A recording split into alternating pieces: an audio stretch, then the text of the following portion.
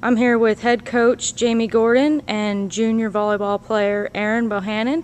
They're going to talk a little bit about the tournament this weekend. Coach, why don't you talk about the competition this weekend and what do you expect to see? There's going to be some tremendous volleyball. Western Michigan is a fantastic team out of the MAC.